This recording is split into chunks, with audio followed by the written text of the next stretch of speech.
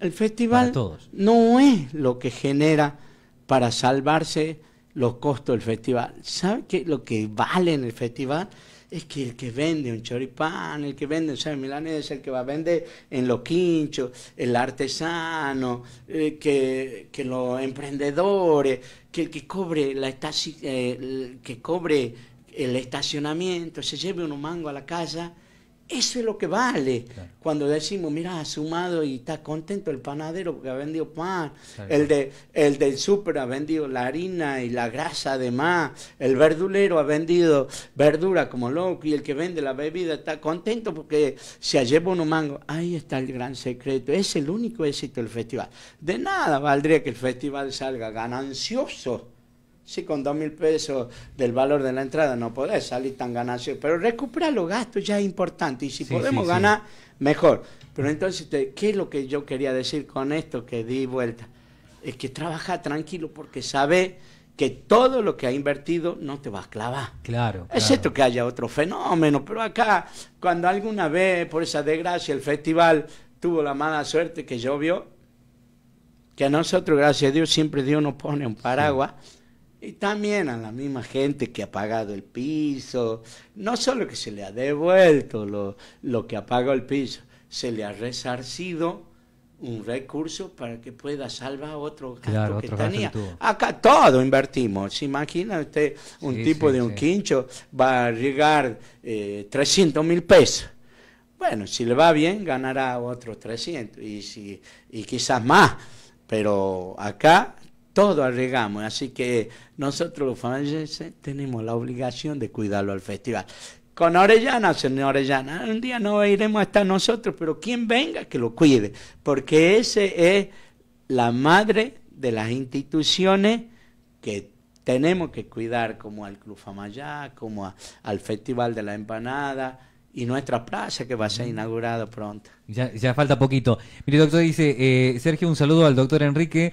Es así como él dice, todo su Famayá crecerá con el turismo que tenemos. Saludos a todos, muy lindo programa. Todos los emprendedores saldremos adelante de la mano de don Enrique, el mensaje de Juan Carlos Reynoso. Por acá también Pedro Guzmán desde Termas. Los veo por la TDA, dice, estaremos el domingo por allá. Desde la Terma, ¿no? Gracias. Bueno, un saludo entonces. Digo, y en estos días, a través de Facebook, la gente comentaba el avance del programa y nos escribían de Buenos Aires, famayenses que están incluso en otras provincias, anhelando lo de la fiesta. Esta fiesta ha crecido muchísimo, lo venimos charlando ahora en estos minutos, y el impacto que tiene en otras provincias también, la verdad que sorprende, cuando uno en las redes comienza a publicar la cartelera, los avances y los vídeos, y comienzan todo el mundo a preguntar qué día está este artista, qué día está... Es increíble, ¿no? Va a ser algo fantástico este año, y que gente de Terma o de Buenos Aires nos esté mandando mensajes es muy lindo. También hay que destacar que va a ser transmitido por Canal 10 y por Canal 8. Y por primera vez viene a Famayá a transmitir en directo y en vivo la TV pública. Buenísimo. Eso era lo que soñábamos, ¿no? Sí. Así que eso da la magnitud de la importancia que tiene nuestra fiesta. También se transmite por todas las redes, de YouTube, que acá están ustedes que son parte técnica y profesional, que van a estar orquestando para que nadie se quede afuera, que el que quiera venir a vivir en vivo, que lo viva, y aquel nostalgioso que alguna vez se fue de Famayá y que extraña a nuestro pueblo, a la misma gente que nos está escuchando, que manden las vías de comunicación y que nos vean. Buenísimo. Así estén en Río Grande, en Ushuaia, que hay gente de Famayá, o estén en La Quiaca, o en cualquier parte del mundo. La gente de Famayá que vive en Alemania nos pueden ver por los medios, por YouTube, por donde sea. Hoy la tecnología nos permite, y nosotros lo vamos a estar brindando, porque también queremos que se sientan más cerca de nosotros. Y cuando tengan tiempo y disponibilidad económica, pero por sobre toda cosa, para que no lo siga ahogando esa angustia de estar lejos, vengan, que los vamos a estar esperando. Si no pueden venir para el festival, tienen la Navidad en Famayá, Claro. para los corsos, para el Día de la Virgen, para el desfile del 25 de mayo. Famayá tiene un calendario grande, pero no obstante eso, los 365 días del año, Famayá tiene las puertas abiertas para todos aquellos que quieran venir. Doctor, dice, estoy mirándolos desde Mar del Plata, soy de Monte Grande. Saludos. Qué lindo. Ahí envían saludos desde Mar del Plata. Qué alegría. Bueno, acá nos está preguntando Sebastián Balborín, bueno, sobre los espectáculos, los artistas, más o menos la cartelera. Javier Tula también le envía saludos. Y no quiero dejar de saludar, está el concejal Pedro acá acompañándonos, que también está apoyando esta previa de la Fiesta Nacional. Ahí le vamos a poner el micrófono, que sea que salude un poquitito. No, sí, cualquiera, que usted quiera. Bueno, a ver la técnica ahí que nos preparen.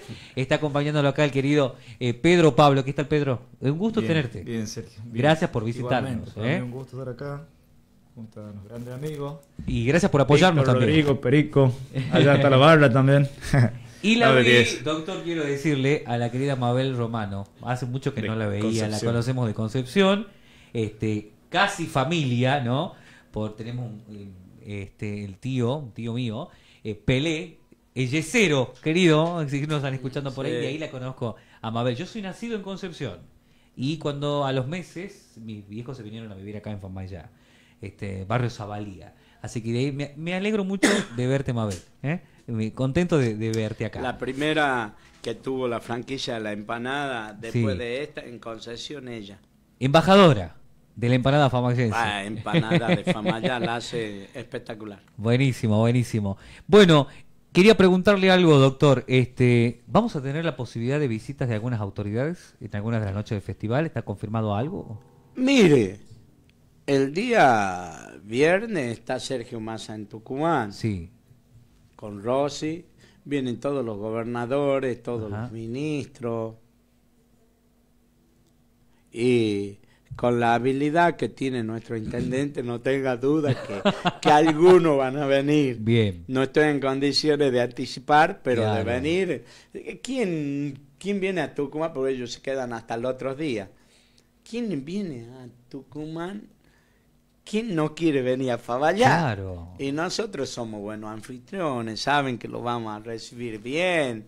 ¿Por qué? Porque es la forma también de hacer relaciones y abrir puertas, ser buenos gestores, buenos tramitadores. Son esa gente que cuando lo va a visitar allá y le decís, te vengo a pedir nombre en mi pueblo, te abren las puertas. Entonces, la generosidad bien dada Sí. y de corazón tiene su vuelto, tiene la posibilidad de tener puertas abiertas en todas partes. Cuando alguien me atiende bien en algún lado, yo Seguro. me quedo a esperarlo cuando me dicen voy tal día. Entonces, allá también pasa lo mismo. Y así que eso es importante. Así que quería destacar el valor de la entrada, vale 2.000 pesos.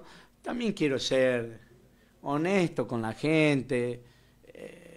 Había una persona que me decía, yo quiero entrada VIP. Acá no hay VIP. También para las autoridades irá a haber algunas escasas sillas, va a haber, pero nosotros necesitamos el espacio para que entre más cantidad de gente, por eso cobramos 2.000 pesos. Si tenemos que cobrar una entrada de 30.000 pesos, 15.000 pesos o 10.000 pesos, no podría ir la familia. Preferimos serle honesto y decirle hoy, no hay VIP, ni tampoco a nadie le podemos asegurar una silla, ni al intendente, Claro. ni al legislador, ni a nadie, no le podemos asegurar una silla al frente del escenario. Pero bueno, excepto que sea una gente con una discapacidad Sí. motriz que uno tiene que contemplar. Claro. Pero después los demás que vengan sabiendo, porque si no después va a decir, no, yo quería estar a la par, y tampoco uno busca que sea una fiesta popular que nos sirva a todos. El que va a vender, que le sirva a la familia, que si son 5 con 10.000 pesos, que es lo mínimo que vale una entrada en cualquier parte, puedan venir los 5. Esa es la idea, ¿no? El lugar ideal para iniciar el fin de semana y disfrutar con tu familia. La Patrona, Peña Karaoke Patio Cervecero. Los domingos al mediodía, La Peñita. Acércate, disfruta comidas típicas y originales y por supuesto, las más ricas de empanadas de la campeona señora Mirta Ferreira. Ruta 38, Avenida Calchaquí, acceso sur Famayá.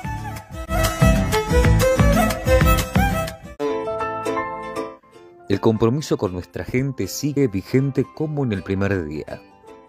David Tegro Cisneros, delegado municipal Nueva Baviera, acompaña la previa de la Fiesta Nacional de la Empanada.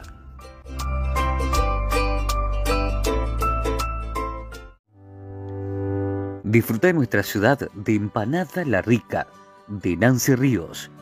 Empanada La Rica para el deguste propio y el de tu familia. Te ofrece además menúes y comidas típicas. Comunicate al 381-340-9557.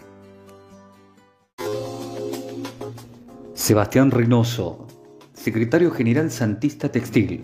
Sebastián Moreno, delegado interno Santista Textil. Acompañan a la previa de la Fiesta Nacional de la Empanada. Pedro Pablo Orellana, concejal 2023. Una voz joven en el Consejo para que Famaillá siga creciendo. Participa de la previa a la 44ª edición de la Fiesta Nacional de la Empanada.